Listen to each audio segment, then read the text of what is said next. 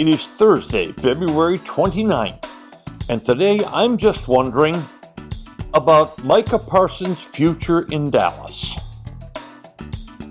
And now, a word from our title sponsor. Are all financial advisors fiduciaries? Fewer than you think. Not knowing could reduce your lifestyle. Hi, I'm Mitch Kramer, founder and CEO of Fluent Financial. A fiduciary is a regulatory term to reduce conflicts of interest in wealth management. A fiduciary always works in your best interest. A non-fiduciary advisor might put their compensation or company ahead of yours. At Fluent Financial, we are certified financial planners acting as fiduciary advisors. To learn more, go to fluentfinancial.com or Fluent Financial's YouTube channel. Oh, hail. No, I'm not cursing. That's the name of a terrific Dallas roofing company in business more than a decade. They handle residential or commercial properties. And those weird insurance forms that seem to be written in a foreign language? Oh, hail can simplify those for you also. So the next time something happens to your roof, just say, oh, hail. O-H-H-H-A-I-L. Ohail.com. Star Power Expo is the best time to update your home. Get spectacular prices on the best in home entertainment, luxury appliances, smart home products, leather seating, and more. Check out innovations like the 171-inch video wall from LG. The Star Power Expo 3-day savings event runs from Friday, March 8th through Sunday the 10th at both Star Power locations, North Dallas and South Lake. Check out all the deals by going to the website, starpowerexpo.com. Hey, I was just wondering, do you know the history of goodness steak seasoning? Well, back in 2010, I had a little bitty roast sitting in the fridge, and I thought, man, I've got to do something with this. So I took that roast, put a whole bunch of different spices on it, wrapped it up, put it on that grill. About 3 hours later, opened it up, and man, heaven in a foil package. That was the beginning stages of what goodness steak seasoning is today. So if you'd like to have a little variety in your life, goodness steak seasoning is where it's at. Limited availability in stores. BringTheTasty.com. Micah Parsons is an incredible talent. He's been in Dallas 3 years, and in those 3 years, he's totaled 40.5 sacks in 50 games. That's almost an obscene rate for sacks in the NFL. Those 40.5 sacks, he's already number 8 on the Cowboys all time in 3 years. With another solid season next year, he'll pass Hall of Famer Randy White, and then soon after that, Ed Jones, and so forth. He's had at least 13 sacks in each of his first 3 seasons in the NFL.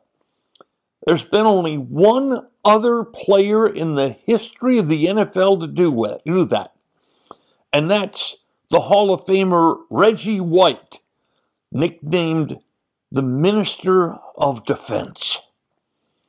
Last year in the NFL, number 1 in quarterback pressures with over 100 was Micah Parsons.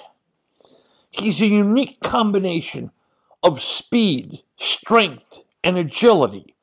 He lines up very often at defensive end, but then he lines up at linebacker and blitzes from there. Unless something terrible happens, he's headed for the Hall of Fame. He's still on his rookie contract, and there's no question that sometime next year, Dallas will pick up his 5th-year option, keeping him with the club through 2025. But then what? Micah Parsons is frustrated here. There's any question about that. Oh, the Cowboys have done great in the regular season, 36-15 in his 3 years here. But they've also exited stage left very quickly in the playoffs.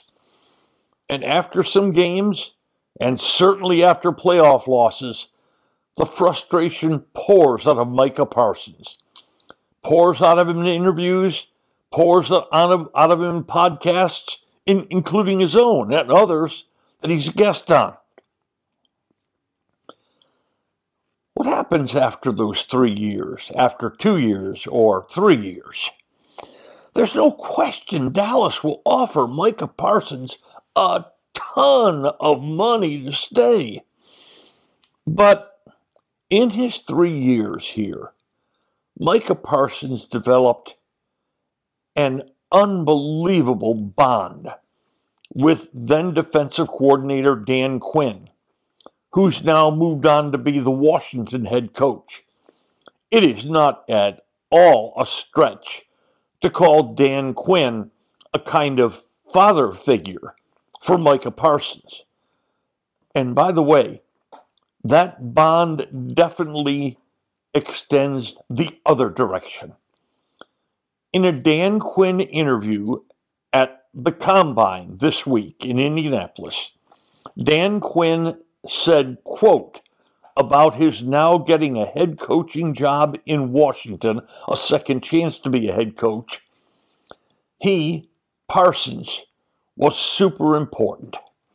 One of the fun parts about Micah is that he pushed me to think differently.